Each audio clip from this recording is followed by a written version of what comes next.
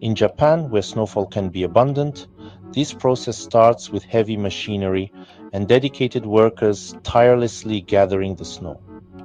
Instead of dumping it, snow is stored in insulated facilities.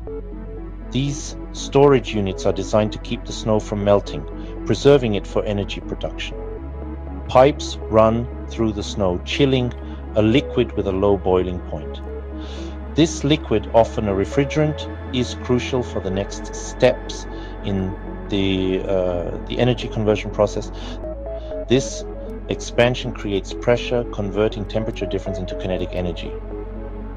The pressure buildup is harnessed to drive machinery. The pressurized vapor spins a turbine, generating electricity. This is the heart of the transformation from cold to power. After passing through the turbine, the vapor cools and condenses, ready to start the cycle again. This efficient cycle ensures minimal waste. It's a continuous loop, powered by the contrast between winter's cold and summer's warmth. It's a testament to human ingenuity, turning a winter spectacle into a year-round power source. Engineers and scientists work together to make this vision a reality. The cycle repeats, harnessing nature's cold for clean energy. This innovative approach showcases the potential of renewable resources.